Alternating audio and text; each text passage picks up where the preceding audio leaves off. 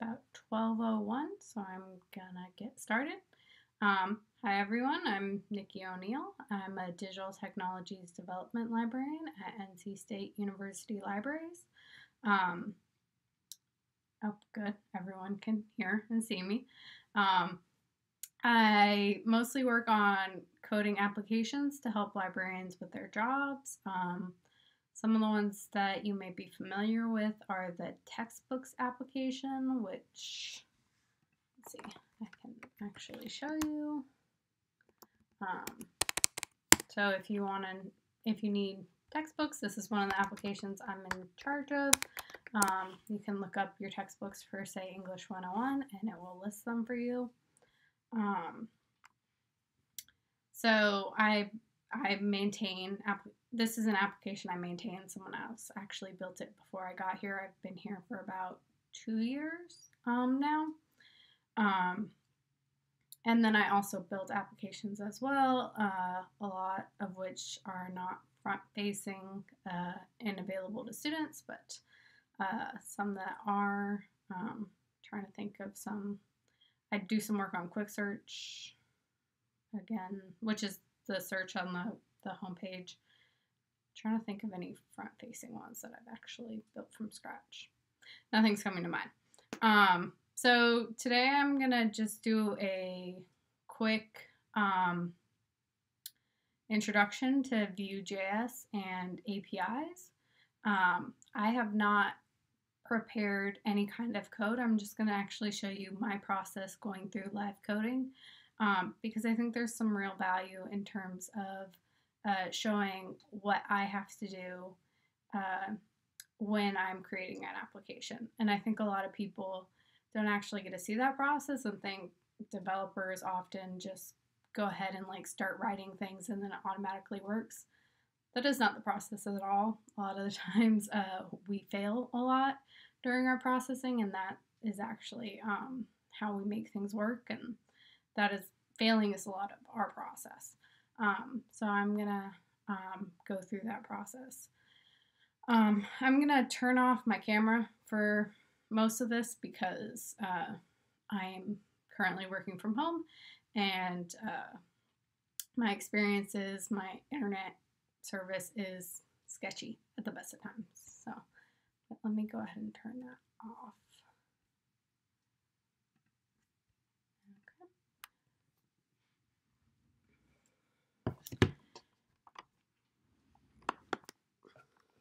Okay.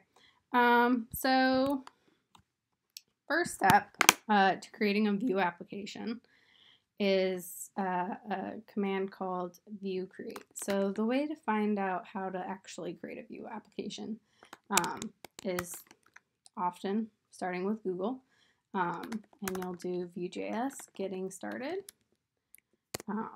and this will often give you the best introduction on how to do things. Now we're going to be using Vue CLI, which is the command line version. You can also use Vue just like within your browser. We're going to be using the command line version. So getting started. And then this is actually like how to create like a basic application. I'm gonna build, this should be an installation maybe. But you always have to like go looking. It's never like a quick thing.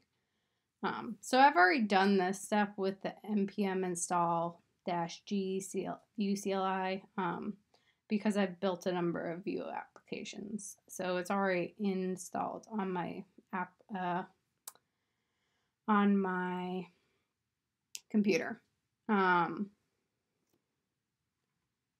So now I have to figure out how to create an application, which normally would be somewhere in the documentation. Let's see. And this is like often what I end up doing is just like randomly scrolling around until I find the right documentation I'm looking for. Looks like I accidentally got to the wrong document, an older version of the documentation. So this is the installation if you weren't using Vue CLI. This is after you've had it installed, but there's a way to actually create an application using the command line, which should be located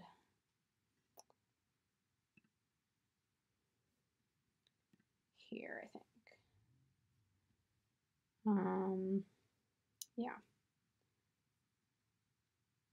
So, yeah, it's this Vue create command. So what I'm going to do is open, this is an application called Visual Studio Code. And the reason I like it for a lot of my application development is I can view my entire folder, and I can also open a terminal, which is nice because normally with a terminal you have to open multiple windows. So I'm going to create a project called I'm not the greatest speller. Jeopardy. So let's create that. And this is going to actually create all of the materials for UCLI. So we're just going to use the default. And as you can see on this side, it has actually created a new folder called Jeopardy with a file, and it's going to keep creating files right here. Yes, oftentimes I honestly don't go through this step.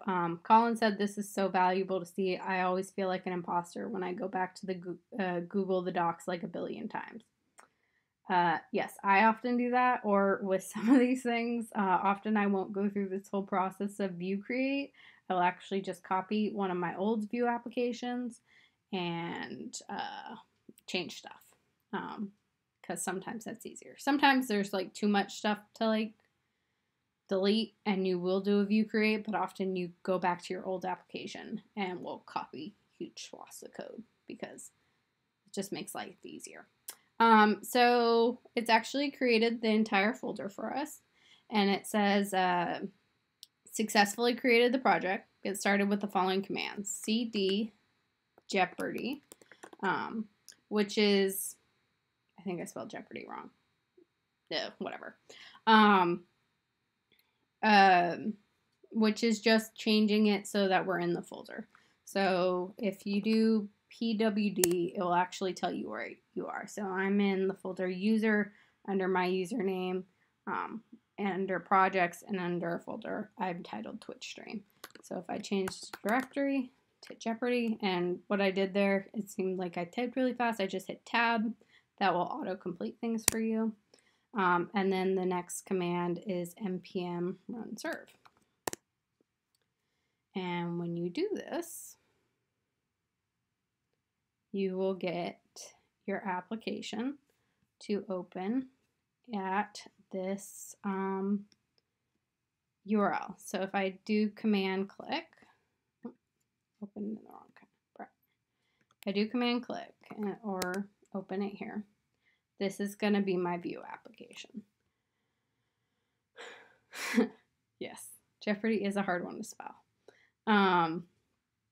So if I go into source and then I go into app.vue.js, what I'm saying is, I'm going to make this a little bigger,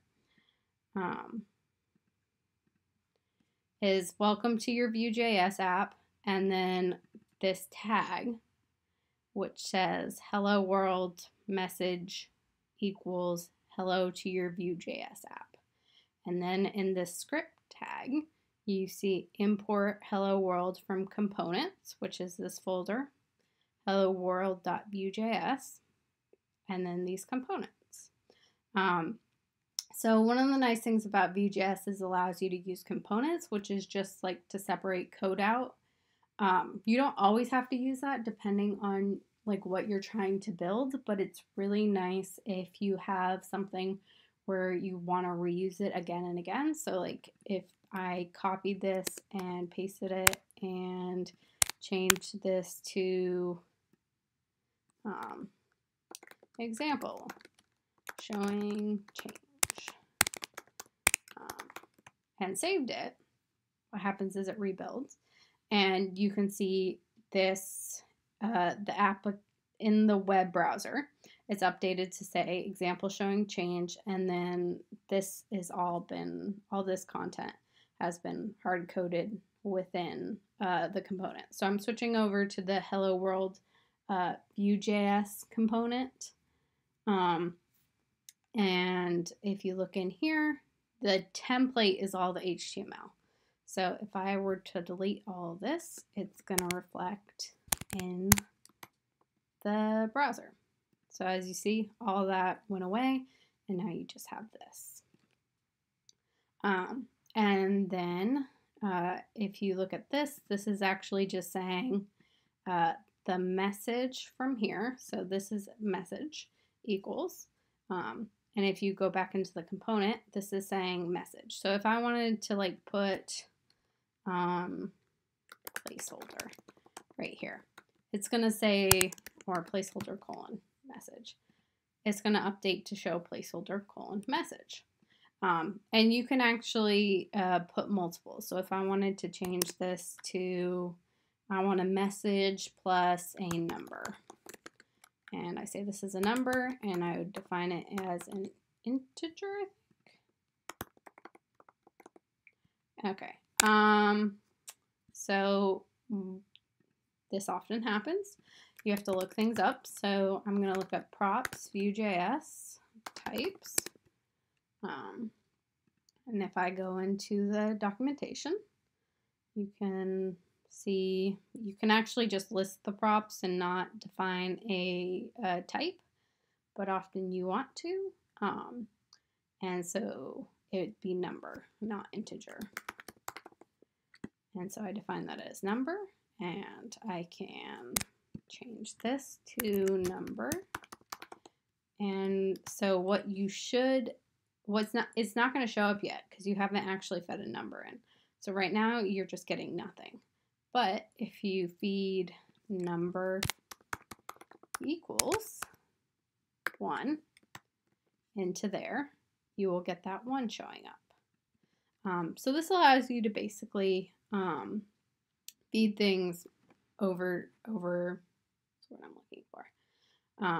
Feed things into your components if you have something you need to feed in there.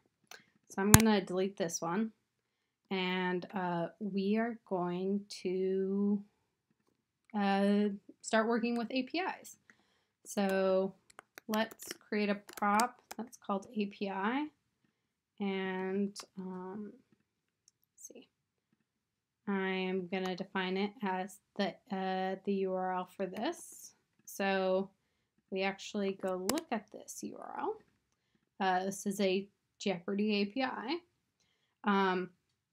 And the way APIs work is basically they're like information being served to you. And I'll show you more about it. The really important thing to understand is APIs often have documentation to define like certain URLs. So if you go to this URL /clues. Oh, sorry. It should be, the URL should be API /clues. So if I go there,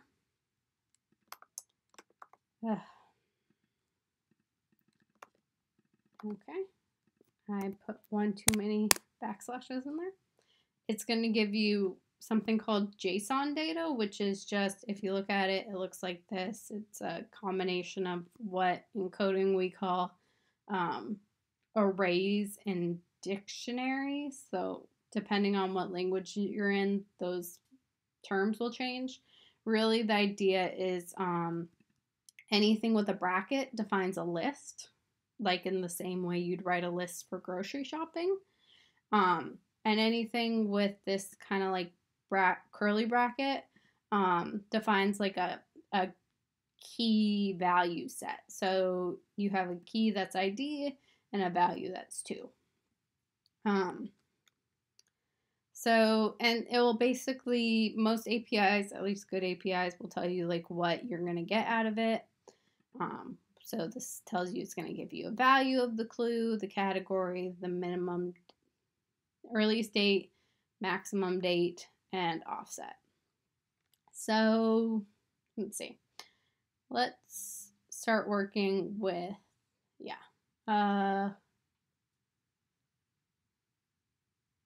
yes, okay, and these options are actually not just what you get out of it. I believe these are also variables. So I think you can define, like if you wanted the value to be $200, I'm pretty sure you can say value equals 200. And yes, all your results should have a value equal to 200. So sometimes they don't actually, this one doesn't tell you what you get back. You just have to like look at the data that you returned. And what I'm using, Colin just asked you to use a plugin to make that more readable. No, I'm actually using Firefox. Firefox basically has this readableness built in. It's very nice. Part of the reason I use Firefox when coding. The other reason, especially with Vue applications, my browser tends to change based on my application in terms of like what framework I'm using. Is it automatically it catches the rebuilds and will automatically reload, which is really nice. So we're gonna define an API property, and we'll say API and delete this messaging, and we'll delete that. Just getting rid of some stuff, and we'll define a property as API and get rid of some of this stuff. And when you save it, you can actually see what you're supposed to be able to see, the API. Something is wrong. See, this is why it's valuable to see this. So something is not getting fed in correctly. Either that or there's a save problem. Yeah, so there's something where, see how this colon is still showing up? That is a problem. You can also look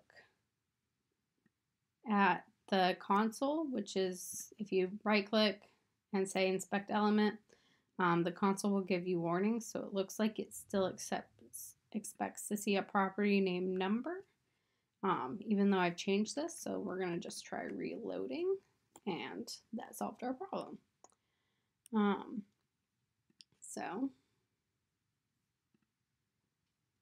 And then I think I want to get rid of this image because it is annoying. Okay, so now we're feeding the API in, but we want to actually be able to read this API. And this is where the coding actually starts coming in. So in Vue.js, let's see, I use Axios, which is a library. It's a JavaScript library that basically does most of the work for you. Instead of having to code a way of like getting data from a URL, it will do all the work for you, and you just need to call something. So using npm, which is what Vue.js uses, I'm going to stop the server and I'm going to install it. So I do npm install Axios and hit enter. And that's going to actually install everything. One of the nice things about this is you can actually see these things installed. So if you go into this package.json, you can see these dependencies have updated, and you can actually see that's Axios. It's also going to be updated in here. This is a bit more involved. You don't actually need to read this as long as it's in the package.json and then you do npm install. So if you need to install like multiple things, you can just add the lines here. So if you wanted to install like 4 things, you could just do the equivalent, whatever these 4 things are. You don't want to install the same thing 4 times. And so you could do that and then run npm install, and it would install all these things for you. So we've installed it, and this gives us an example of common usage. So basically you can do this. So if I go npm run serve, I'm going to start my server up again. And if I go into my component, in Vue.js, you want to actually put all your imports in this script function, like not within the template or the style. And it suggests doing this constant equals Axios equals require Axios. That works. But what you probably want to do instead, just based on my knowledge of Vue.js, is you actually want to do import Axios from Axios. That's just the Vue.js more common like standards, and you can look that up and find that within the documentation. Also within the documentation, so like if you go into the documentation, into, I lost getting started, but let's see. There should be getting started somewhere. Introduction, maybe. Yep, getting started. So basically, you can also define, we're going to need this, so I'm just going to go ahead and copy this. This goes, it doesn't really matter what order things go in, but you do need to put that in there. We're going to need this data function later on, so I'm just going to copy it in now. And then there should be something in the getting started about, there's a function called created. I think it's created. It's either, I think it's, yeah, it's created. This is the problem with like getting to know new applications, is you have to go through this whole process.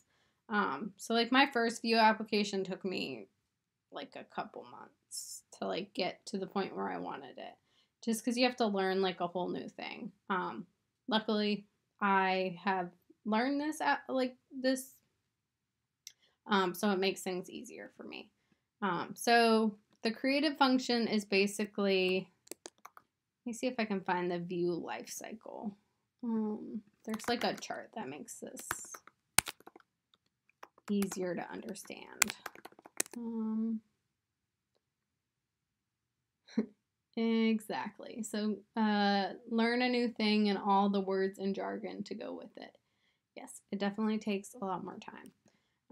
So there is a life cycle diagram which makes things easier to understand. Yeah.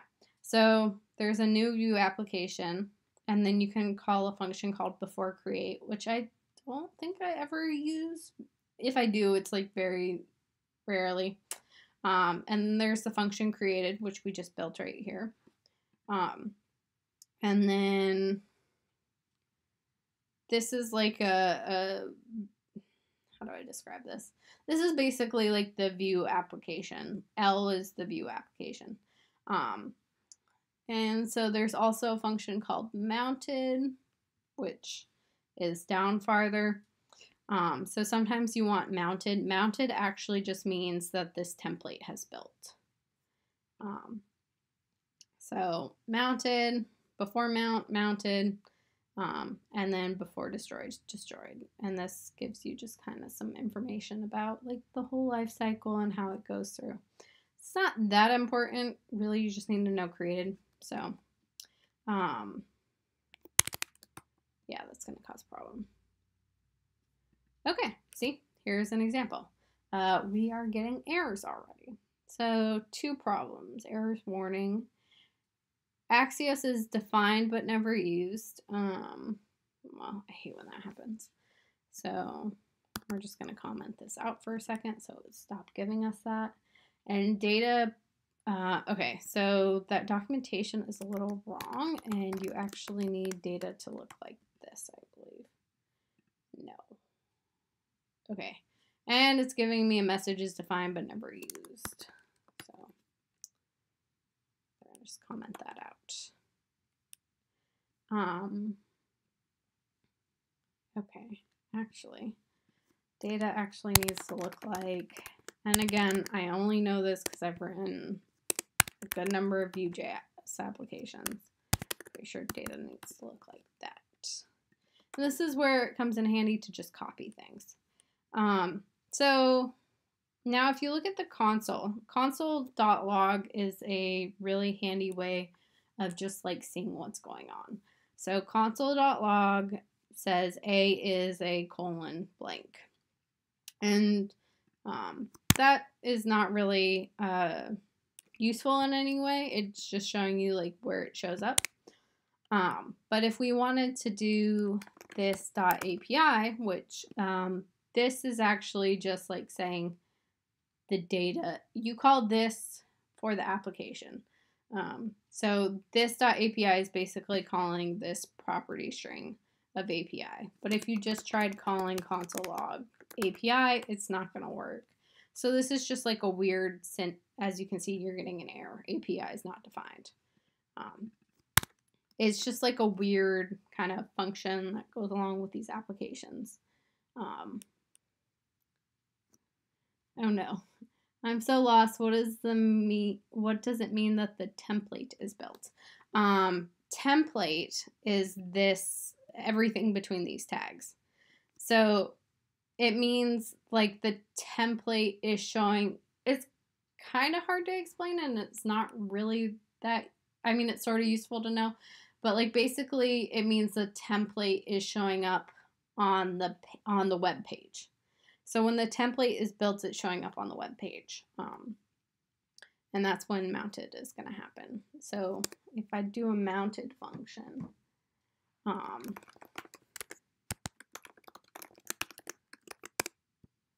and did this, you can actually see mounted versus the, so it actually happens after.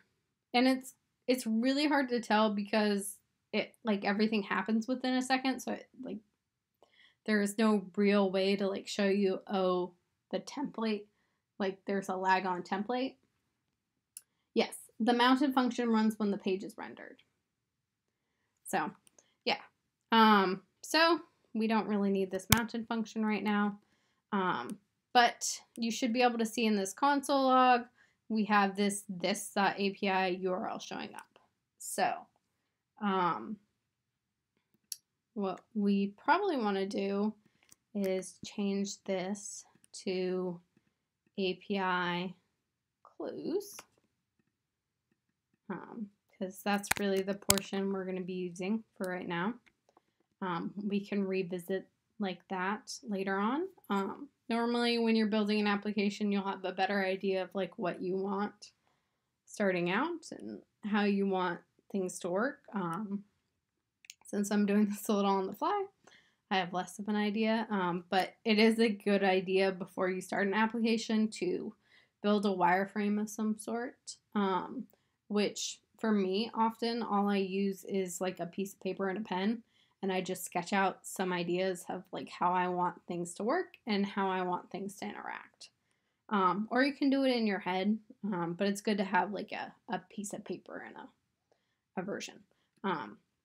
So what we want to do now is actually get the data from this API. So we're going to go to Axios, which is the way to get information. And basically all we want to do is just copy this whole thing. And what is happening here, just going to change this a little bit, is Axios.get, and then whatever's in the parentheses, it's going to get data from that URL. So we want to get the data from this .api, which is the API URL. And then there's like this whole thing, which makes sense to, I guess, developers. I don't know. I am not by training a developer. I was an English lit major in college with a minor in history. I mean, I guess it makes a little sense, and like once you see it a bunch, you get it, but it's also slightly annoying. This .then function basically, and then it says function response. basically says, like, after you get all the data, then what you need to do is feed this response, and right now it's just sending that response to the console. Now this catch function handles the error. So if there was an error, like the API was wrong, it's going to give you like the error. And then the then function, which is really an optional function, is just executed if you have an error or if you have a success. And if there's something you want to do no matter what, then the then function is what you want to use. So if I save this, oh, I have an error. Axios is not defined. Right, I uncommented this. So this is very true to the process of coding. Like often you uncomment things out and then you don't, and you get errors. So it looks like I'm getting an Axios is not defined in the console, so I want to just refresh. Okay, so if you look at the console, what I'm getting is this data, which is basically saying config stuff, header stuff, which is just like header information. It's not really that important. Status, which often I use in other applications for things. Basically gives you the status of the information, but what we're really interested in is the data. So response, we're going to change this to response.data. And actually, I'm going to show you, like, if I were to change this to this, that actually might work. We're going to try it.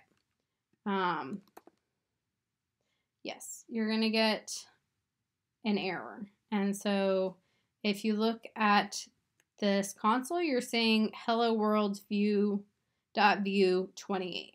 So if you look at this, that is actually this. So that is showing you the console log statement. So I'm going to switch this back to this .api, but basically,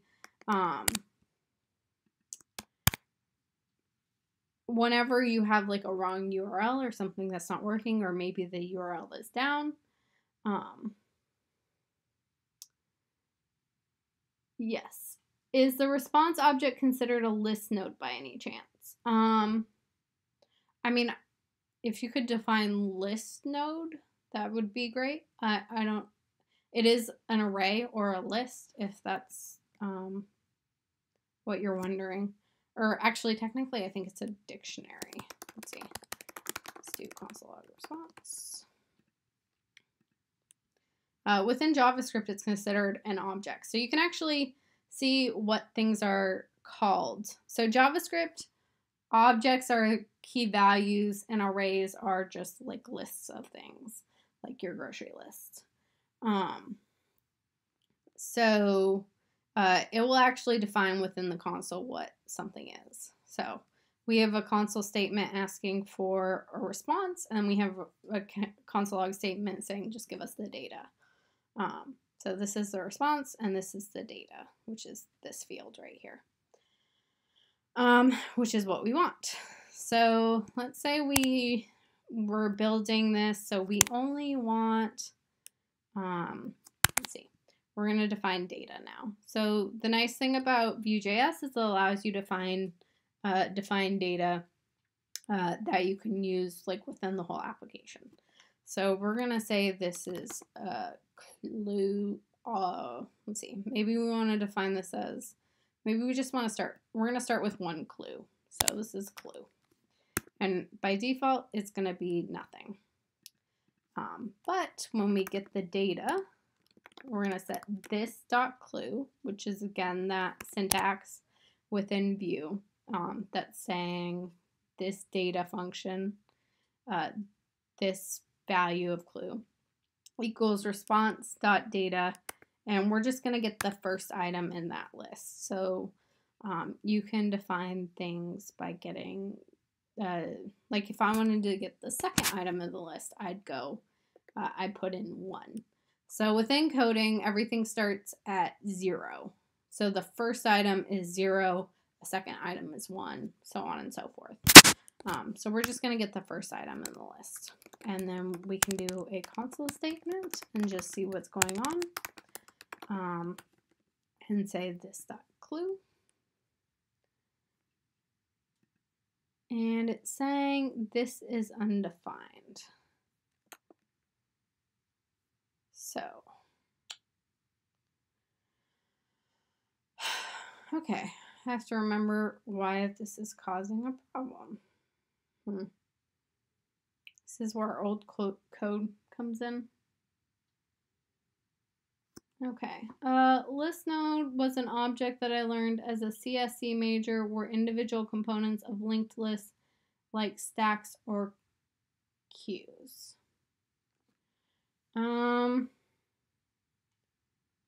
One of their states is it?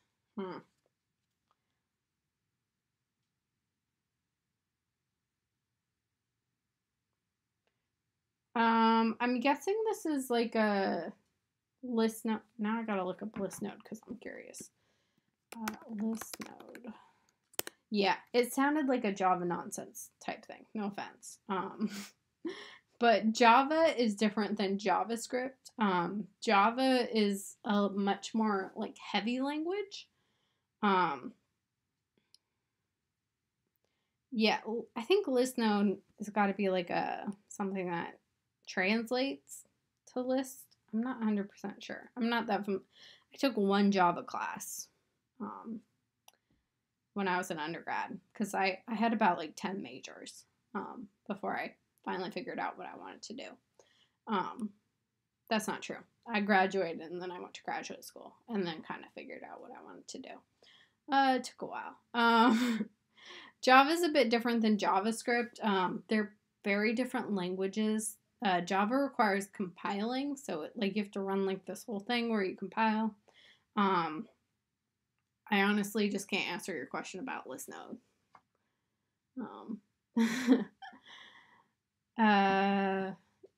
Java nonsense, I'd be completely offended if this were not absolutely true. Yes. So back to this is undefined. So oftentimes what you want to do is you'll just copy this message and Google it. So Vue. And you might want to put Axios in because this seems like if I go outside of Axios and do a console log statement of this .clue, I'm pretty sure I'm not going to have a problem. Yeah. So as you can see, Vue hello world.vue at line 22, which they're all numbered within Visual Studio Code. That's that statement, and it's an empty string, which is correct because that's what we sent it to. And where we're getting an error is at 30, which is just we're getting that because there's an error in the code. So within this then response, there's an error, and this catch function is just showing us what that error is. So there's the problem we're having is based on that's what I'm looking for. Is because of Axios, not because of Vue. So it looks like I'm glad you Google error messages too. I do it all the time. Yes, that is like 90% of my job. I will counter, however, with the idea JavaScript is a lawless land, conquerable only by the best pioneers, however. And then me too. So obviously we have a bit of two threads going on within the chat. So this is giving us a type error, this.axios is undefined, which is not what we're looking for. Can't get it. So I'm just looking through the problems. So yeah, so it looks like someone is trying to trap some network errors and trying to do the same thing we are. And so hopefully someone actually has some helpful responses. Okay, so it looks like we're using Axios a little bit wrong. So instead of doing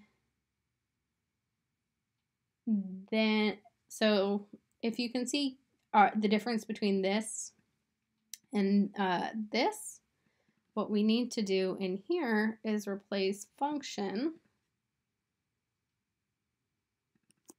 with this, and so change function, like remove function, and then put an arrow after the variable. And let's see if that works. It did. So now we are actually able to set this .clue to response.data. Now, one of the things I'm glad to see that people get paid to code also use Stack Overflow, and someone said I'd be lost without Stack Overflow. Yes, I would too not want to do this job without Stack Overflow.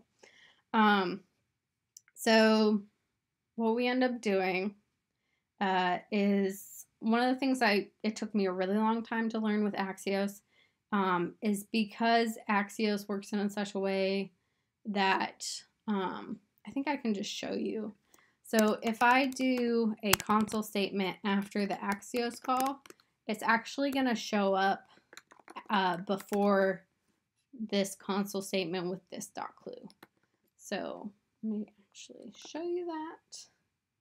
So as you can see, after Axios is getting called before this .clue is showing up. And that's because the way Axios works is like it has to actually get the data. So, and the way Vue works is like it's just going to keep going and it's not going to wait for Axios to finish, and it has no way of telling. Now there is a way like with synchrony and some, it's honestly not worth it to go into. Really the main takeaway for this is you need to like do all your data handling within this then request. So if we want to actually view the clue in here, we can. So as you can see, there is now that clue, and if we refresh it, the clue is actually going to change. So the clue right now is the Atlanta Braves are in this division of the National League. Which, is there an answer to this? The Western Division. It's a weird way things are sorted. Okay, so this is not a random, interesting API. It's good to like refresh things to actually see how APIs work. So certain APIs, like it will be like a random. Some APIs are like it's just a list and it's a static list and that list never changes. So this one looks like it's static, and so when you refresh, you're not going to get anything new. Does Axios not follow normal time? Not sort of. Not really. The way Vue works is it's like calling Axios is called, and it sees that Axios is called and it moves on to the next thing. It doesn't wait for that then statement to finish like running. So like and you can actually like do this in Vue. It's like, I remember like going through it and it's just long and complicated and it wasn't worth it because of the way Vue works. It made more sense to just create a function within here, and especially because like I can load that clue into the template. And it makes more sense to just do it that way as opposed to like try to get it to wait until the next thing. So let's say we wanted to like actually have this clue show up like where the question shows up and then someone can input an answer. So what we want to do is create, let's call it a div. A div is just a tag within HTML. There are like multiple.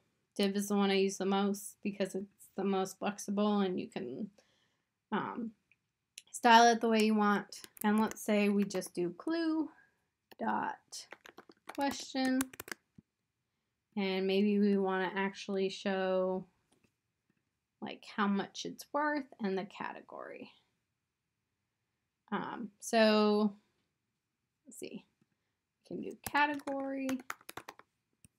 And if you look at this, it has a category and the category has an ID and a title. We're gonna just do the category first and you can actually see more. So as you can see, you have this category has an ID, title, create a bunch of data, clues count. We're just gonna go with the title and the clue dot question. So baseball.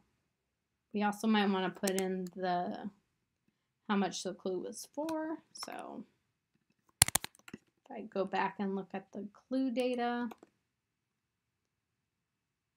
Okay, see? View clue dot category is undefined. Okay. I can tell you why that happened.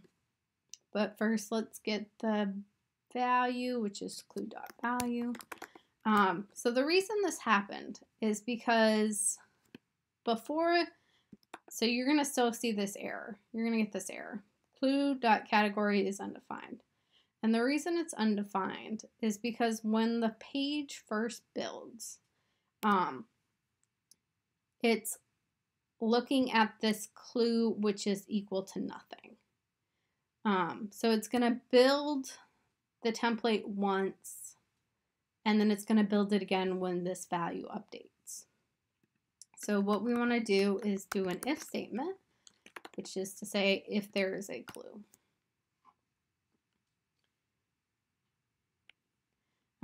And do you often do front-end development, page development work as your main gig?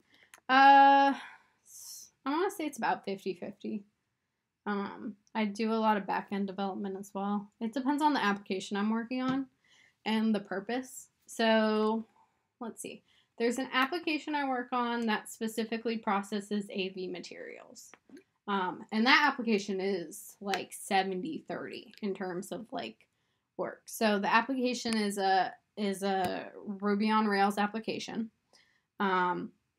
And so a lot of that is like back-end stuff and all the processing of AV materials, which is like we take the AV material and we create a derivative of it in MP4. So let's say we got the material in originally MKV. We'll convert it to an MP4 format, and we'll also create automatic captioning for those files and create some sprites, which are just like, you know, on Netflix where you hover over like a spot on the video and it shows you a picture. That's what a sprite is. And we create a poster. So most of that is like a backend, is used with Ruby on Rails in the backend framework. But once we have all that data, I actually feed it into a Vue component to actually build like the view so you can actually see all that content. So yeah, it's about 50-50. I think, but depending on the project, it might be 70-30 or it might be 100-0. Depends on the project and like what the purpose is. And oftentimes I have to figure out like what is the best framework for the application, like what makes the most sense. If anything has a database on it, you're gonna have a lot more back-end work than front-end work. If something has like any kind of thing where you have to log in, you're not going to use a front-end framework for that at all. So just depends. So if you can see with the v.if, which again is Vue syntax, which is saying if a clue exists, then build everything out. So we are no longer getting that error. And again, if you tried building a Vue app, do not expect it to be this fast. I have been working with Vue for, let's see, a year or two, I think. I didn't start actually using Vue until I came to NC State. My previous position did use a framework very much like Vue, though, called Angular. which I do not like compared to Vue. And Angular is very similar. So I have experience with this, and I wouldn't expect to jump in and just get it. Let's see. Do you usually work on individual projects or in a collaborative role with other team members? Again, both. Some projects I'm working collaboratively.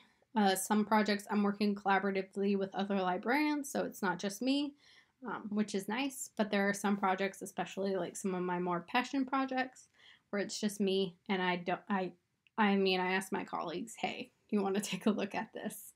And if they have time, they'll take a look at it and give me their feedback. But yeah, again, it depends on the project. So if we go to lib.ncsu.edu and search a book or an article. So let's say we're searching for Python. This application was actually built by one of my very talented colleagues, Kevin, who works in my department. He built that, but I actually built the little module for workshops, which, if you didn't know, that's actually there. And we work with a team of other librarians who go through and ask for like different things to be added in, or once we add things in, we'll go over that and see like what works and what doesn't. So again, depends on the project. This is one of our larger projects, so this has a lot more input. Yes, okay, back to this. Okay, so as you can see, we have baseball. Let's say maybe we want to change this and do baseball for, and then the clue value, you can do that. So baseball for 100. The Atlanta Braves are in this division of the National League. And so maybe we want like someone to be able to answer this question. Like maybe we want to do random Jeopardy questions and then people can answer them. So input is a HTML. I always forget with input. I think it's just that. Yeah. Is an HTML. Now I have to look it up. I always forget with HTML and input. How the way the tag is supposed to be formed. Okay, it's just like this. So most tags need to have like a closing tag. See, this label tag has a beginning tag and a closing tag. Input doesn't, and I always forget if there's some tags without a closing tag just have a slash at the end. Input doesn't. So input basically allows users to input a value. So let's say value. Now with Vue, the nice thing about Vue, I have to say, is yes, JService has a random endpoint, and we are gonna go to that next. So Vue has a very nice thing called vModel, and you can define. So I want to say within data, I'm going to define something as input, which is equal to this. And vModel will basically take that data and update it. So if I say vModel equals input, then it's going to update this. So like if I said input equals default input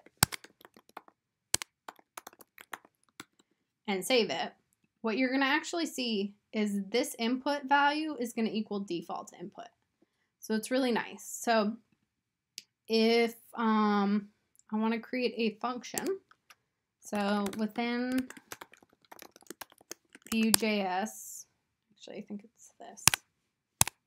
Let me look it up again. So methods are like basically the wrapper for, yes, defining functions. So methods is just this, and don't forget your commas, otherwise you're gonna have problems. So if I wanted to do a method of check answer function,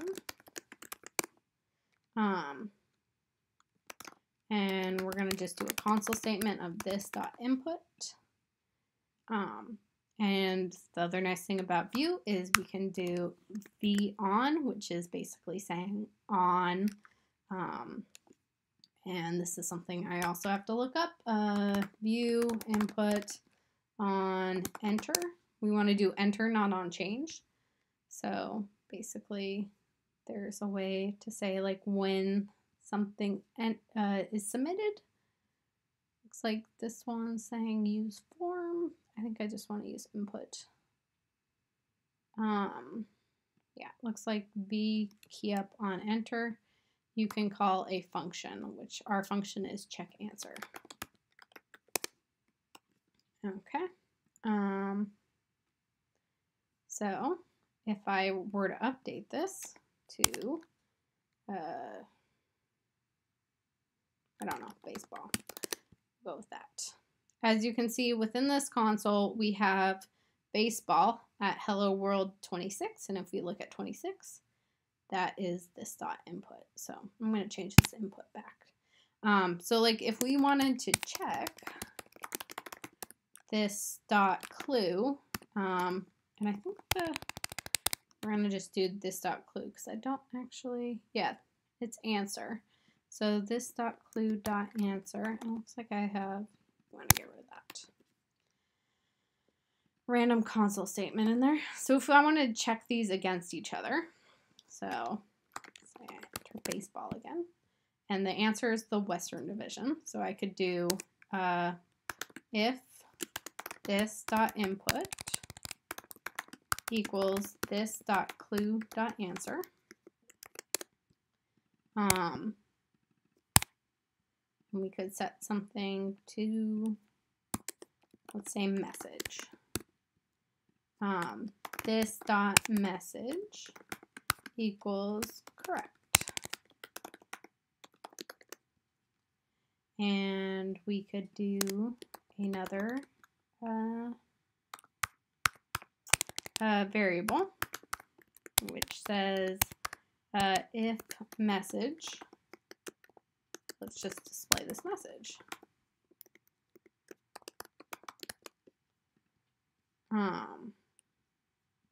And maybe we want to do an else statement, which basically says is equal to incorrect. Try again. So if we do baseball, it's going to give you that message. Incorrect, try again.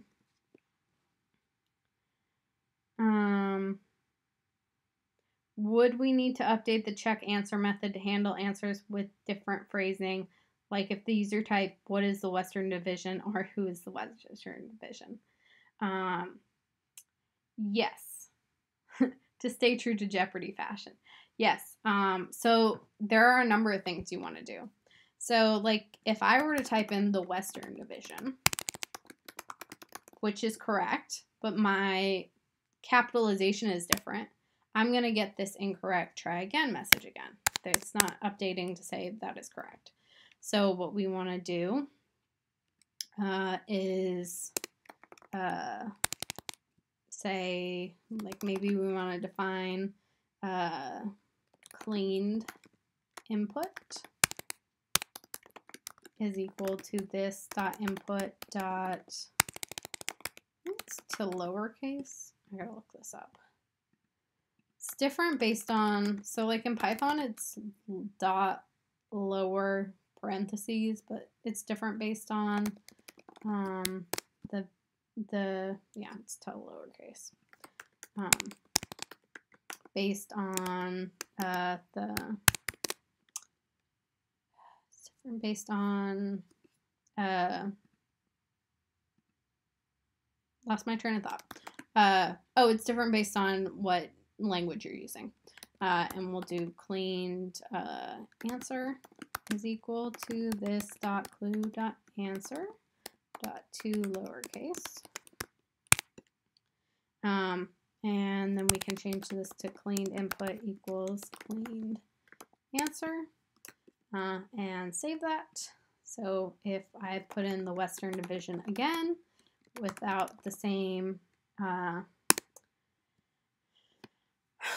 like the correct, or if I did like division and I don't know, W capitalized, I'm still going to get that correct answer. Now, there are ways like where you can do like who is the Western Division or what is the Western Division. That is where regex 101 would come in. I often use this tool because it's very helpful. So you could do like who, what, where,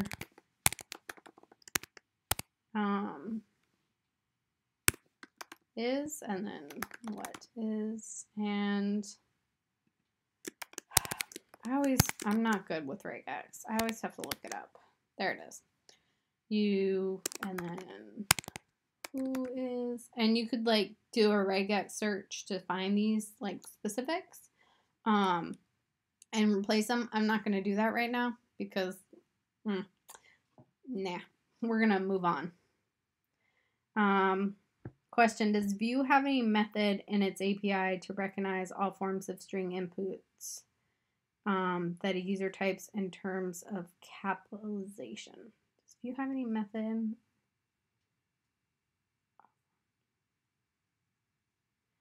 I'm not sure I understand this question. Are you asking?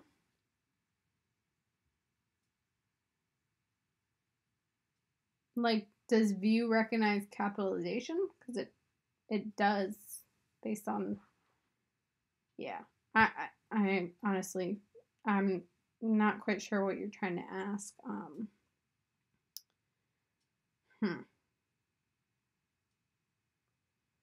I mean, it recognizes capitalization. I tend to lowercase everything because people capitalize things in different places.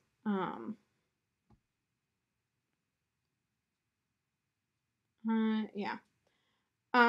So now we might want to move on to like doing a random clue. So we can change the API to J. So let's go back to the API page. So you could do api.random. So if I go into this app.vue and do random instead and save it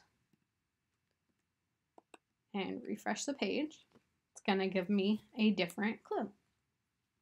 And it's just going to keep giving me random clues every time I refresh it. So this is Gwyneth Paltrow, I think. Let's see if I'm right. Nope, spelled her name wrong. I need to look up how to spell her name. Like I said, I'm not the best speller. And something switched. And I was correct. So from there, I might want to, I don't know, actually build like a full Jeopardy board.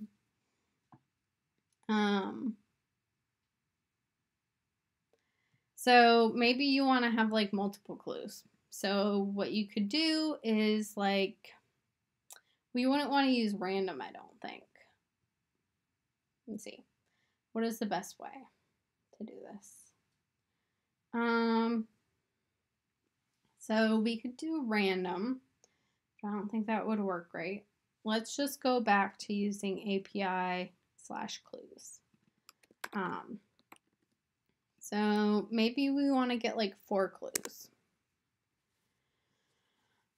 So what we're going to do is change the way the clue is formed. So we're going to make clue, or we'll just change it to clue, and we'll do clues and do a list of clues.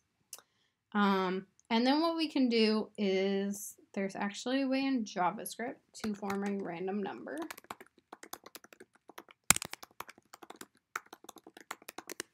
So it's called math.random, and I always forget what it's called.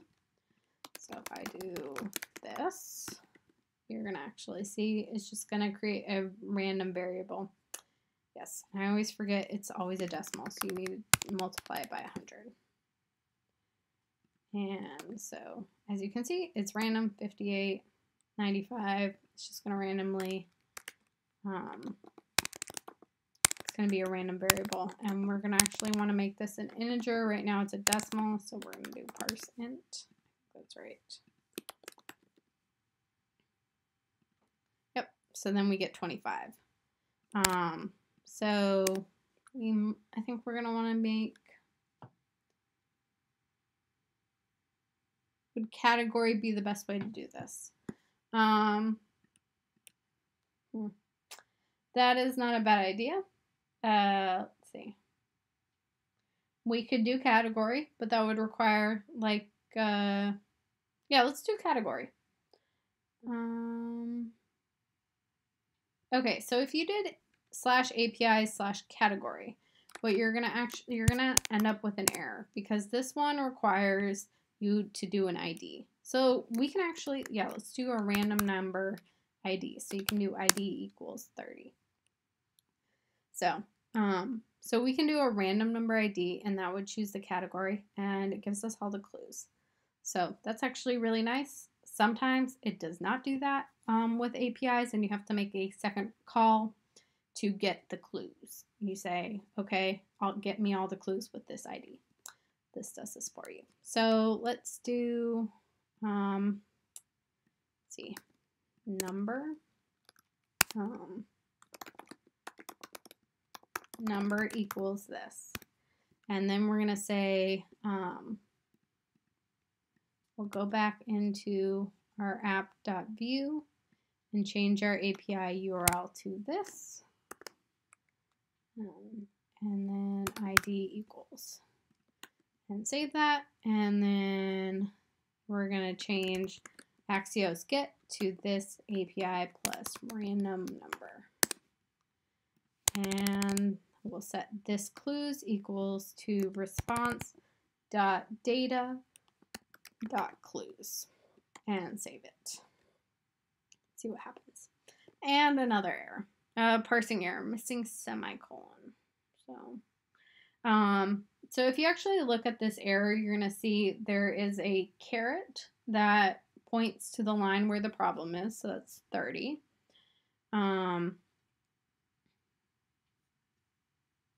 It's not 30. 39.52. It's a little hard to read these. But it actually like points out the code. So it's a problem with my constant random number. Let's see. Parsing error missing semicolon. Well, I'm going to add semicolons here because I forgot to add them. But let's see. What could be the problem? Well, when you run into this, sometimes it's nice to just comment something out. You're going to have a problem where random number is not defined, but we'll just change this to random number equals 3 and see if that's okay. So this works in the sense that you're not getting an error anymore. So there must be something wrong with my random number code. So let's try removing, I think there might be an, yeah, there was one too many parentheses. And so if I update this, we're no longer getting any errors, which is great, but we're also not seeing anything. Little red, yes, very good. Someone said little red squiggly under the last parentheses on the constant random number line, which is yes. How would we handle categories of video questions that rely on the constant visual seeing of a video clue to answer the questions?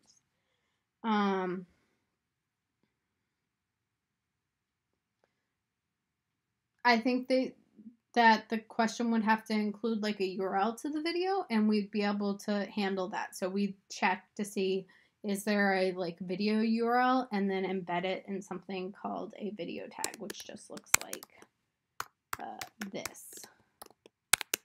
Just video surrounded by brackets. and then you put the URL to that video in. And the person would have to play it. I wouldn't expect like autoplay, especially because I find autoplay is annoying for a lot of people. Okay, so back to the code. So we're not saying anything. And the reason we're not saying anything is because we're basing our view if is on clue, and we changed this variable to clues. So let's change this to clues.length, because if you do clues, it's actually gonna load. As you can see, you're getting that error again. Because clues is a empty variable, but it is a variable. So if we do length is greater than 0, that is going to get rid of that error for us. But the problem is we're still getting an error because we're still calling on clues. So what we want to do is create a new variable, and within Vue, you can do a for loop, which just loops through variables. So we're going to say for clue and clues. And we need to close that loop with a closing tag. So I'm just going to tab it in so you can kind of see. So we're going to say for clue and clues, do this like basically what we had before. And another error. Okay, so elements in iteration expect to have the vbind key directives, which just means we need to do this. Vbind key equals clue dot, I think clue has an ID, so we'll do ID. Clue dot category is undefined, so we're having another error. So let's look at, I'm just going to comment everything out here and do clue. See what that looks like. Okay. So there's something here, but it looks like, yes, because we have a new data structure, there is no category. So we still have a category ID and a value. So let's go back to getting the data. So we're just getting the response.data.clues. So let's look at response.data as a whole. If you actually look in here, there's the clues, which is what we're loading, and it gives you a count of the clues. So we're actually going to have 75 clues. And, well, I guess we won't because we're using random when we refresh. And there's the title. So let's set a variable as, let's actually do it this way.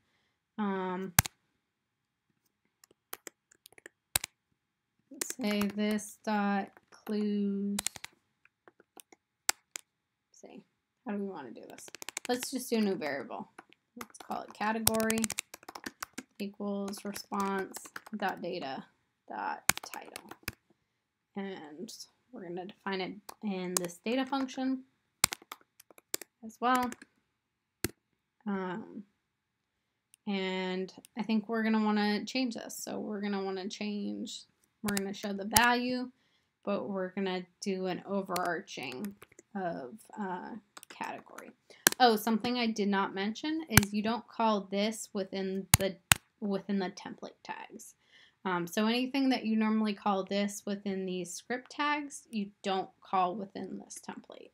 So you're just calling category. If you try doing this dot category, you're going to get an error. So I guess you don't. Sometimes you get an error. I think it depends. Most of the times when I try it, you definitely get an error. So I can't answer that. So now you can see this is, and let's just add some tags on this. The category is fashion. Name an island for these 1950s shorts, which are fashionable again. So, and as you can see, if I type in Bermudas, we have a problem because our input is defined as one variable. So this is a problem from our old way, but we can very easily change this. So vbind. Would you mind explaining what vbind does and why it's necessary to include? Honestly, not 100% sure. I think it just like kind of tells Vue like this, like when you're iterating, it's nice to have like a way of knowing that something, like what version you're on. From what I can tell, vbind just like lets things differentiate each other. So when you're iterating, it's nice for the code to like basically be able to say, well, okay, this isn't like, these are not all the same. We're not one blob. I think you can actually see it. Yeah, a little bit in here. So within the inspector, you can look at like all your HTML. So basically, as you can see, these have like different numbers. Or no, they don't have different numbers. Yeah, I know I always get that error, and I just do what it tells me. Can look it up, but honestly, I've never been that curious.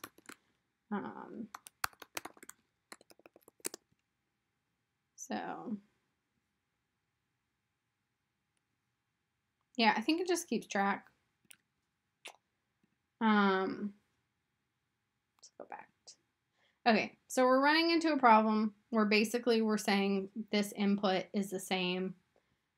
That's why it's answering the same question across these. We want to differentiate this. So what you can do is for clue index includes, and we're going to change input to a list.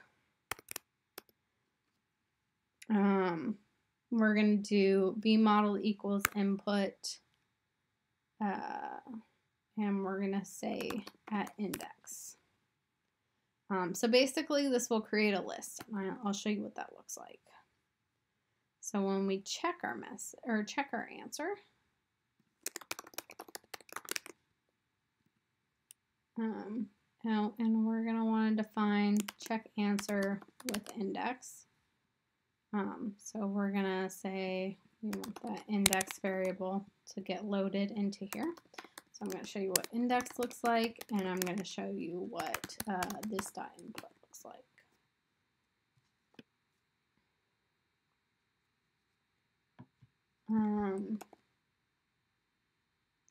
Okay, so if I were to enter, I honestly don't know how to answer this question.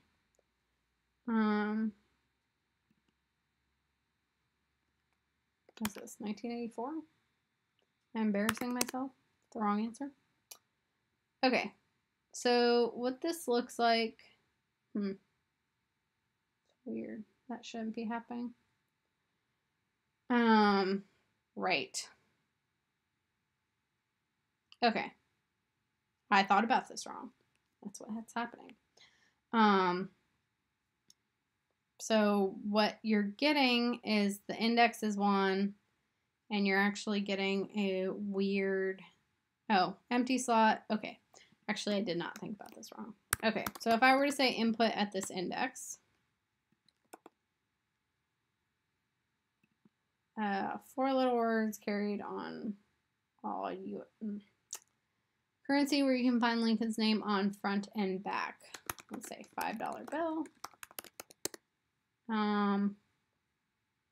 As you can see, the index is 0 and $5 bill is the input, which is what we want to get. So we want to actually change this to input at index. And what is this? Yeah. So the reason this dot input is no longer a function is because we're not getting a string, we're getting a list. Oops. So this is Moby Dick. And this .clue.answer is undefined because, again, the clue is nothing and we have a clues field, so you need to do clues at that index as well. So, A typical snowflake has this many sides. I do not know the answer to this.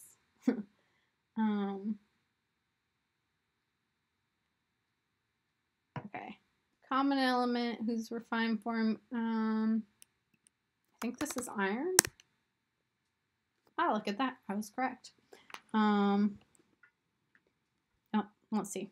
Snowflake has 6 minutes. Okay. And that is also correct.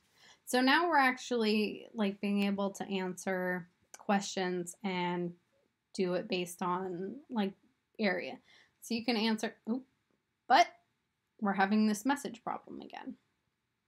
So it's saying everything is correct. I don't even know if 6 was correct. So we have to fix that as well. So we no longer want to do a message. And then we have to think about how we want to do this. So do we want to do like a list the same way we've been doing, or is there something else we want to do? So let me think in a minute.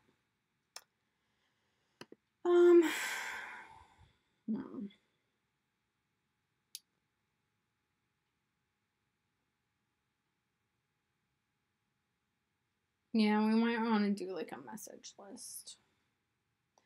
That could get difficult though, because you'd have to, because of the way lists work, you can't, like, it wouldn't allow you to jump around. I'd expect you to do things in a certain way. So, let me think. Might be another way to do this. Yes. Okay. So we're gonna define clue.message, and we're gonna do clue.message. And what you can actually do is change this dot clues at index and give it a message, and this dot clues at index and give it a message, and that should work.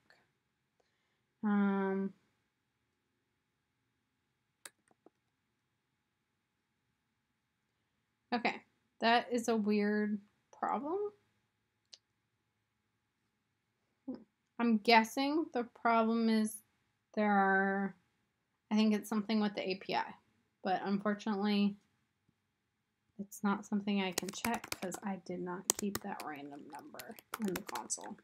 So when getting a URL, it's often good to continue to be able to save that.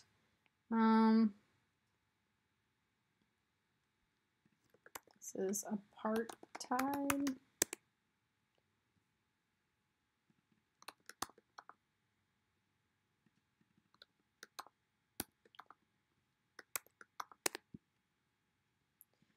And there we go. Okay, so it's not updating the way it should be.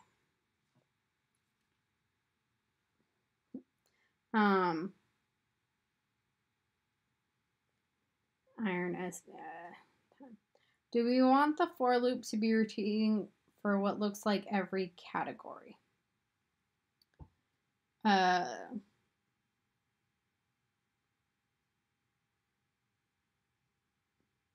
It's actually repeating for every clue, not every category. It does not have multiple categories displayed. These are clues for the same category. So the API we're getting is getting the clues, at least unless this API is, no. We're using API/category, and you get an ID for one category. So every time we get it, it's just one category. We get multiple clues. So the problem we're having, and I remember why we use vbind, is actually to keep track of things. So it's saying like when this key changes, we want to update the template. So we're going to change the key to message.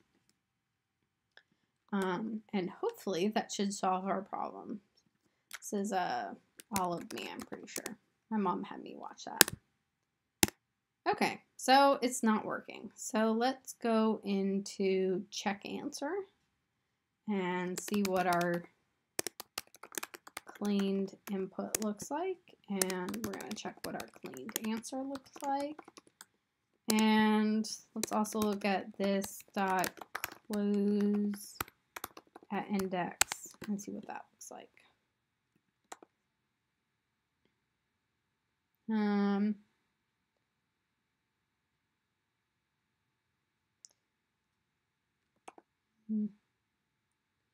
A new none. I'm pretty sure this is postulate. Okay, so novice.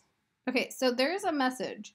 So the problem we're having with this message is for some reason this template is not seeing that something has changed. So I've had this problem before and I never remember why it is. So Vue.js template not updating. So we're gonna look. And let's go look at Stack Overflow and tell us why. Yeah, so the key part should have worked. That's what I thought it was.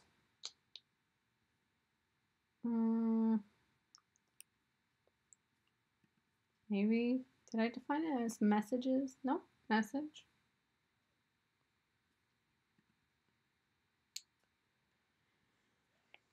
Let's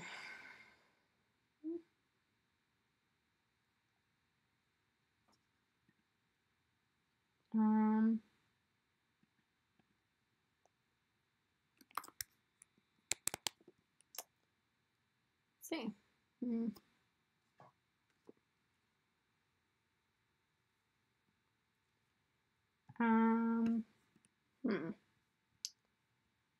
Just gonna have to keep looking.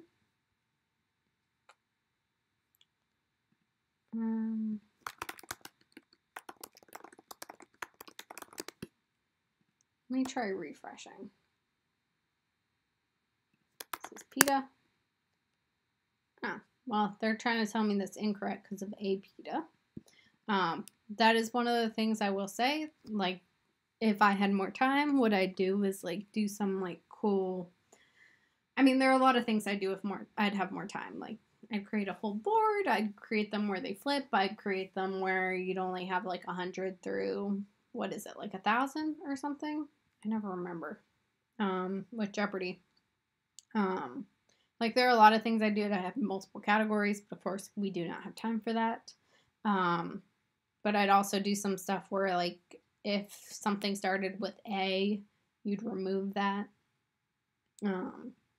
There's like some cool data cleaning type things you can do.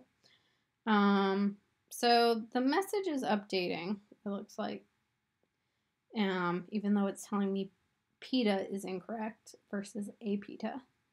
But I need to figure out why the data is not updating. So let's look in some more.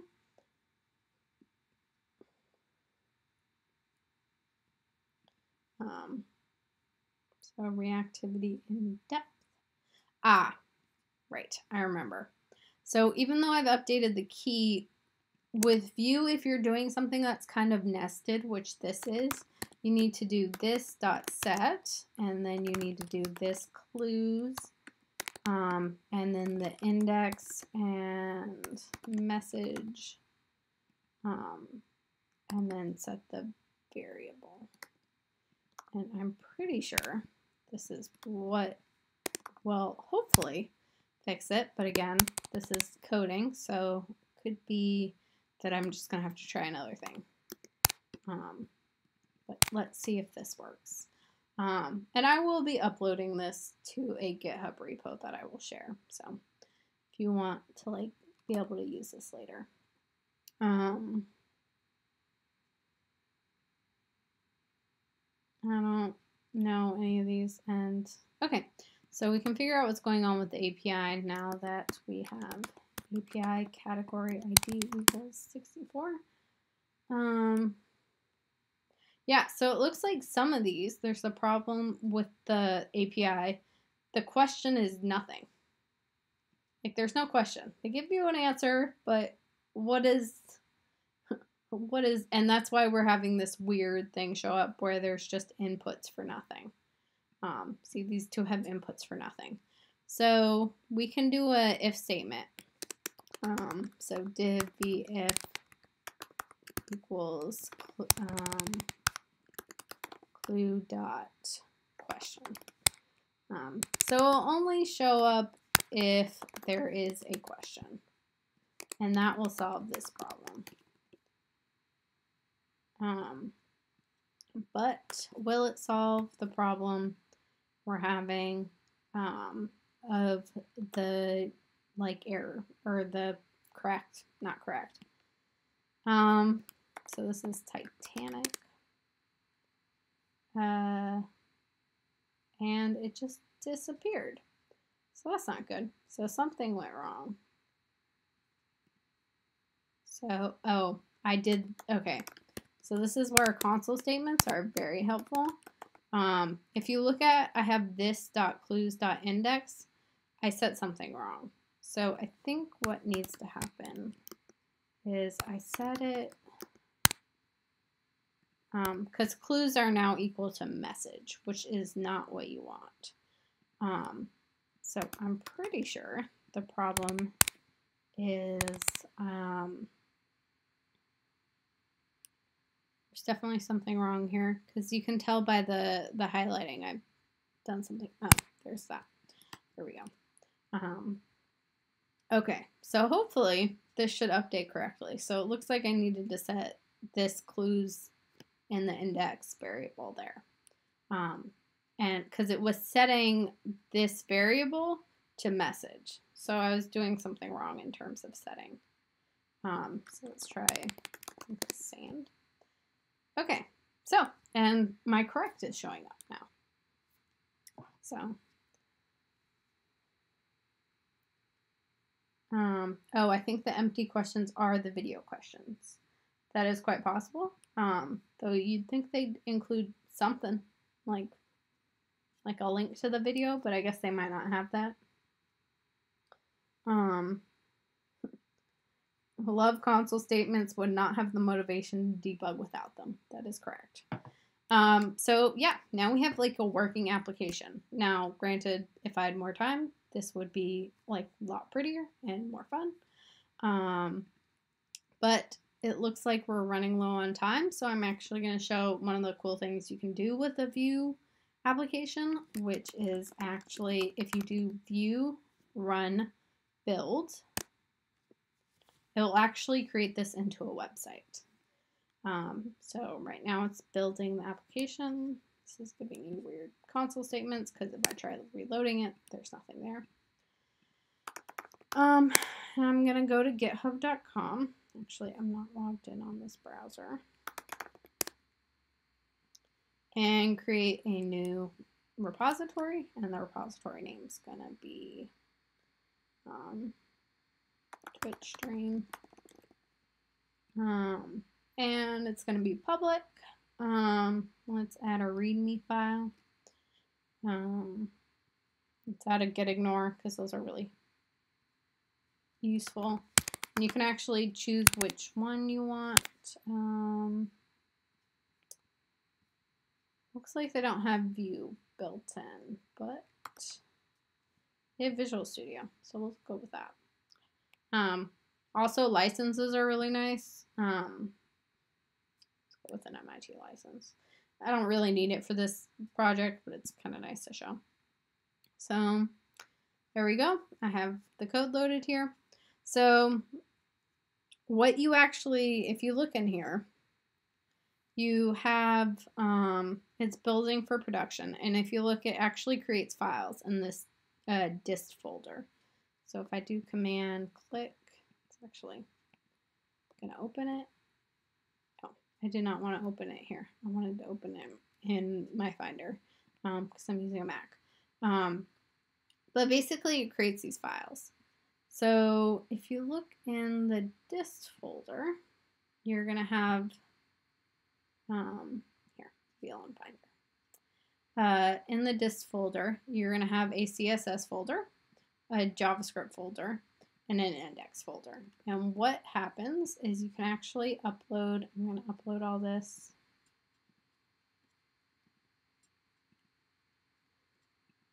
Let me think. You know what? I want to upload the code too. So we're going to actually upload the code to GitHub along with the actual build. So we're going to copy dist to a folder called docs. So one of the nice things about GitHub is there's something called GitHub pages, and GitHub pages will actually host your application. So at the end of this, there's actually going to be a URL that you as users can go to and play with this. But we can't, well, maybe we can set it to dist. We're going to hold off on this copy dist. We're first going to push everything to GitHub. Changed my mind. Sorry about that. So GitHub push to new repo. So yes, here are the commands you need. GitHub add all. The period is just adding everything in this folder.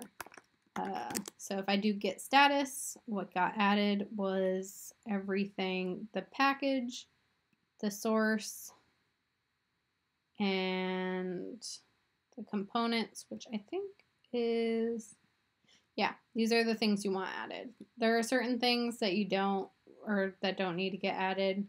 I'm guessing the git ignore is telling it not to add them. Yeah, it's telling you not to add the dist or the node modules file, which you don't want to add. So we're going to commit and call it our first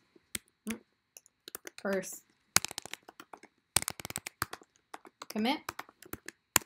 And then we need to add a remote, which is this git add remote origin, and then we need to go to this URL. And then we git push or actually we're gonna want to pull first because they're actually files.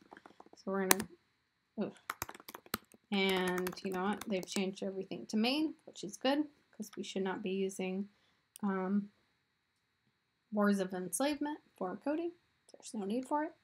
And we're gonna go push origin main.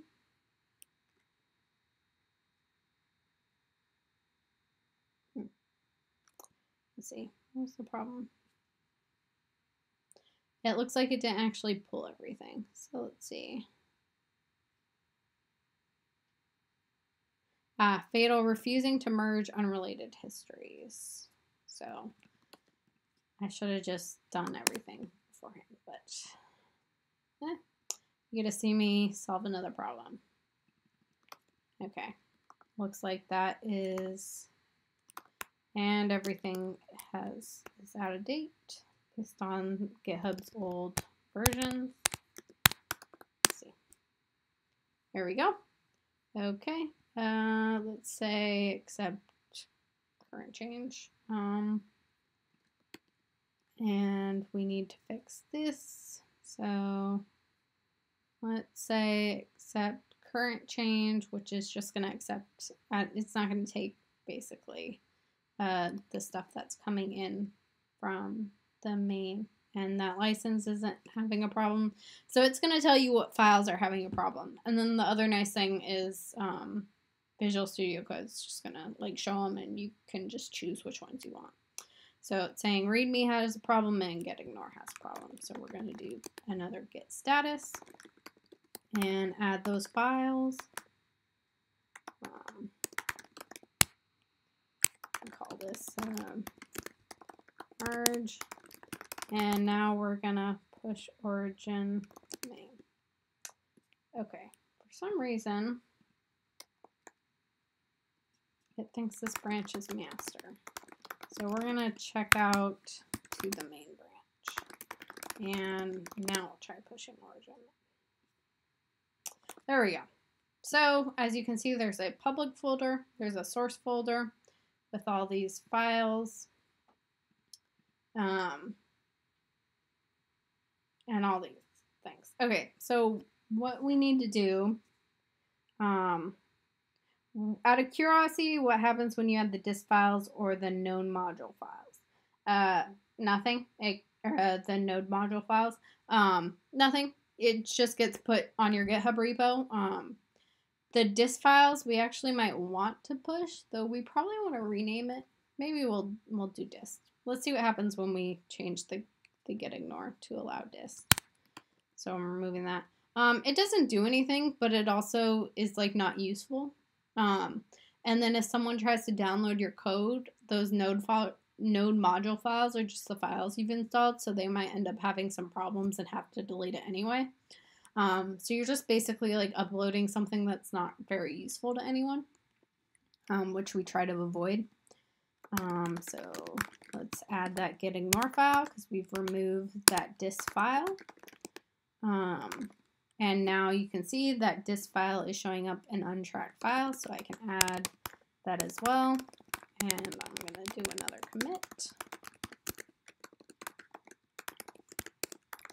And we're going to push it to main. And what you should see when I refresh the page is that dist file is in there. You can actually see the history and see like all the files that got changed when you add the dist file. And let's go into settings and GitHub pages. You can set the source as the main branch. And so the problem with dist is we're actually going to want to rename it to docs. So we can update that get ignore to do remove dist and change it to docs. So let's just add that get ignore back in. Unfortunately, you're really gonna have to remove dist to like remove it from the repo, so I'm not gonna bother with that right now. So I'm gonna copy dist to docs.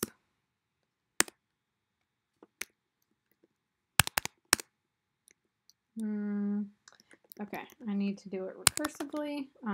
That's just saying like basically you can take all the files within this file and copy it to another file.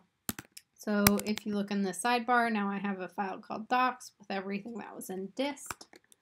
So I'm going to add that, git add docs. As you can see, there's new files.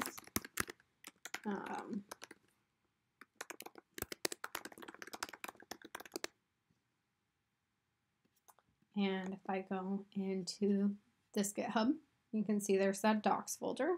So now if I go back into settings and go to the pages tab, which is new, it used to just be in settings, and go main branch and select docs and save that.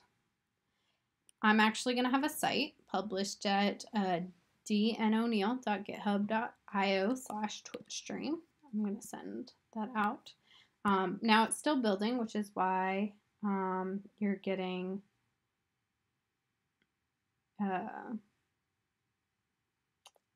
this site not found pages. So still saying the site is ready to be published. So it's going to take a while for, there we go. So once it's green, it says the site is published. You can actually go to it. And our app is not loading. So why is that? Oh, okay. So the problem with this is it's looking for my base. It's not finding.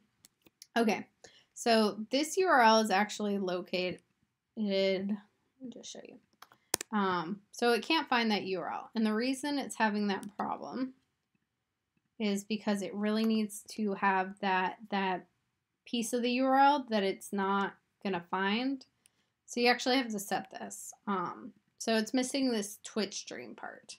So that actually needs to get set in the app. So set, I think it's public path, Vue.js. So you have to go into, let's see, config, I think. Yes. So this module.exports allows you to set a number of presets. So if you set public path, and we're going to do what they're doing here, which is basically saying if it's production, put the public path is going to be this Twitch stream. Otherwise, do no public path. And the reason we're doing this is because if we didn't do this and we did like this, when I do an npm run serve, what's actually going to happen is, I forgot a comma. Never forget the comma.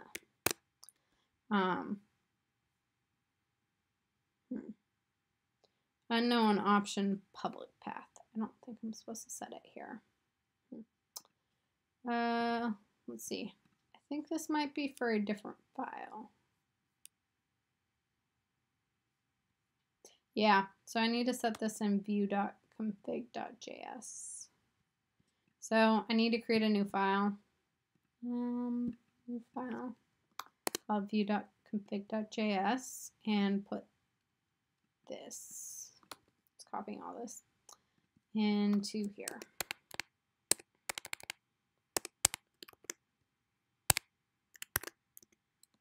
And we can save that, and we need to get rid of this.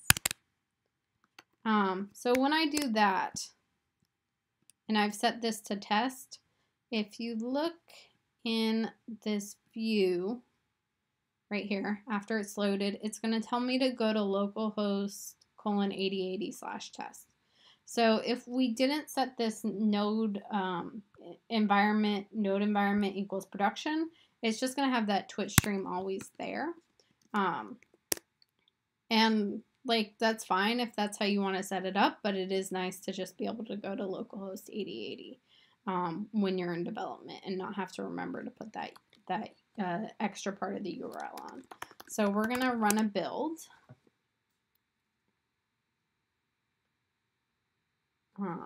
And we're going to, let's see. We're going to do what we did before. Copy recursively everything in dist to docs. And we're going to also add, it looks like what actually happened is we copied a file called, we copied the dist folder into docs. So what actually we needed to do was dist everything into docs. And we're going to go ahead and remove docs/dist.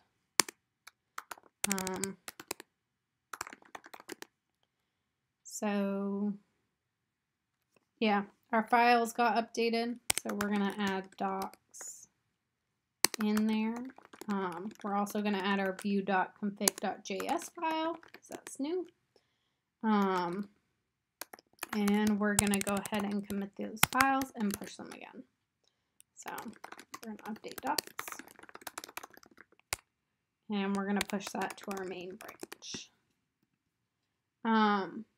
Now, what's going to happen is the site is going to rebuild. And sometimes it can take a minute. So as you can see, I'm still getting those errors. Now I'm not getting errors. Nope, still getting errors. So it hasn't rebuilt fully yet. Let's try this in another browser, or maybe it has. Nope, still having problems. So it's taking a while to rebuild. Though I will say one of the nice things about Git is it allows, like when you push something, it automatically rebuilds your site. So now we're having a problem where it won't allow adding mixed content. And I should have realized this was going to happen because, no, I used HTTP as our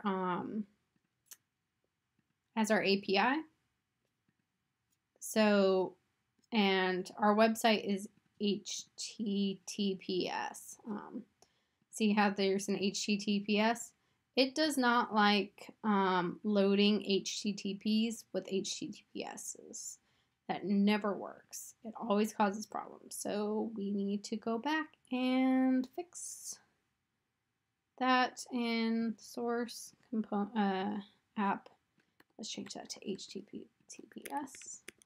And we're going to have to rebuild this. And this is actually pretty common when you're deploying. You definitely don't ever deploy and have it just work. GitHub seems super piggy. That's actually just an HTML problem. HTML and that's like an Axios thing. They do not like in general, any HTTP versus HTTPS will not allow. Don't like it. That's like not a GitHub thing. That's just a. We're gonna add the docs file. And I don't know if you guys have noticed, but we keep getting new JavaScript files every time.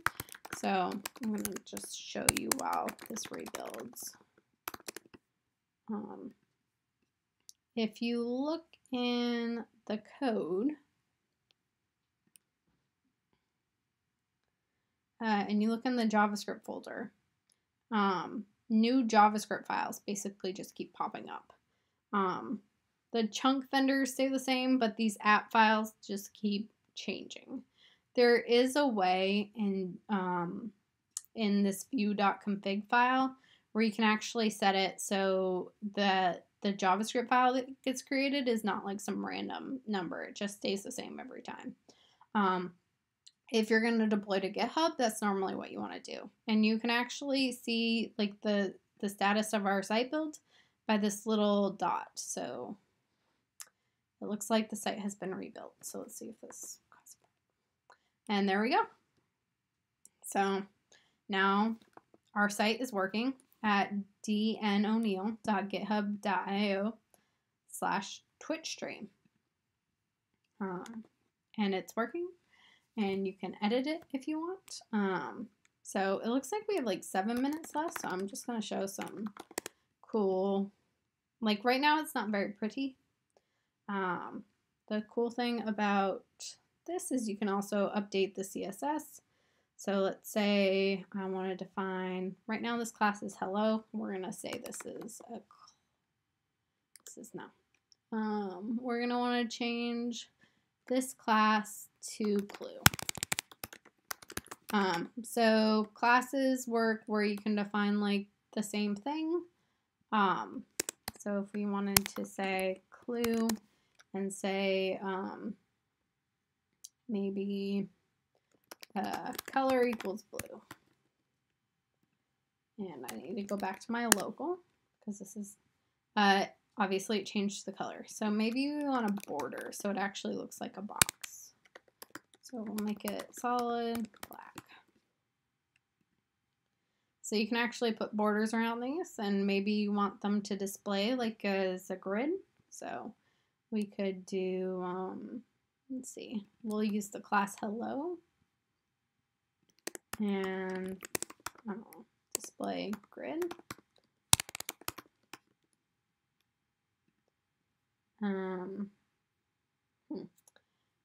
Normally you can get, CSS is always something you have to look up. Let's see.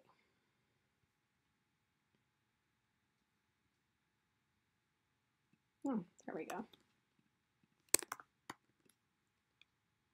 See if that works. That did not work. Okay.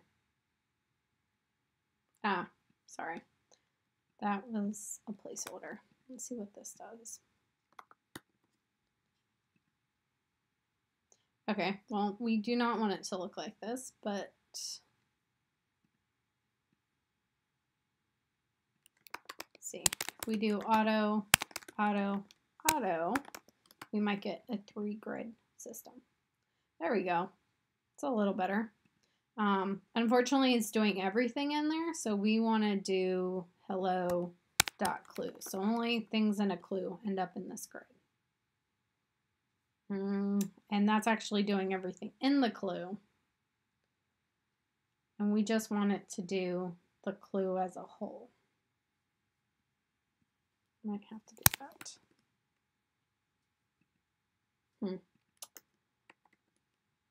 I'm not very familiar with grid, so it's something you just kind of have to play around with.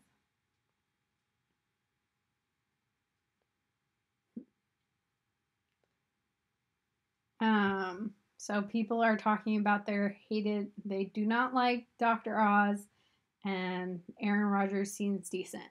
Personally, I really want LeVar Burton to host, but I'm also a kid who was born in the 90s and grew up on PBS, so I'm all about Reading Rainbow. Let's see. So, honestly, CSS is often just like playing around with things and seeing how they work. So, can play around. I don't know. Let's see. 3 column rows. CSS. See if we can get something like that. Yeah, that's the type of thing I'm looking for. So let's see. This is saying you just set, maybe we didn't want to go grid, we wanted to go table. So let's say, and I will say, like, I definitely recommend W3 schools, like just ability to play around. So this is nice because you can like change things. So like, what if I change, like you can see what happens when you change things. So what if I change this to 20? What happens? And you can see it shrinks things. So we can go back to 33. And what if I change, what does padding do? Well, I can show you. So that's what it looks like with 40. That's what it looks like with 20. So padding kind of moves things around. You can change height. It just allows you to play around with this kind of playground. So let's try what happens when we display it in a table. Okay, and let's change the width to 30%.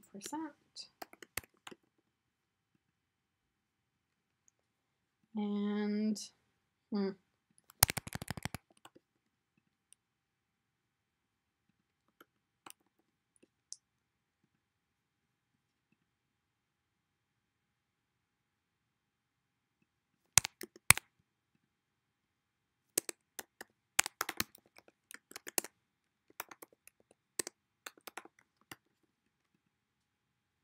that kind of worked. Not really. But yeah, and so there are like a bunch of CSS things you can do to make it look pretty. I'm gonna get rid of that. But yeah, so there are other things. If anyone has any questions, I'll stick around, but that's about it.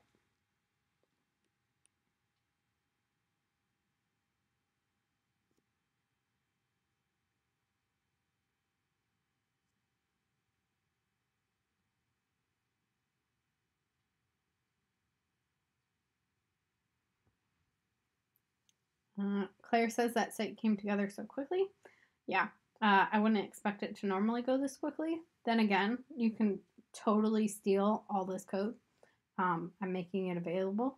So if you go to github.com/dnonill/twitch-stream, TWITCHSTREAM, you can actually download all this code and like play around with it and edit it yourself. So oftentimes it's nice to just have someone else's code to go off of, and then you don't have to like go through all like the process of the like basic process we went through.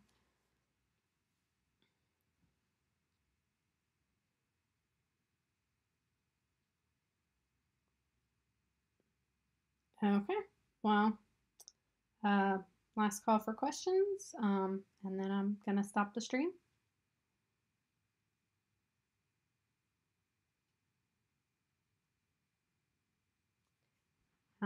Well, thank you for everyone who showed up today. It was great. I had a really nice time, and I hope everyone has a good day.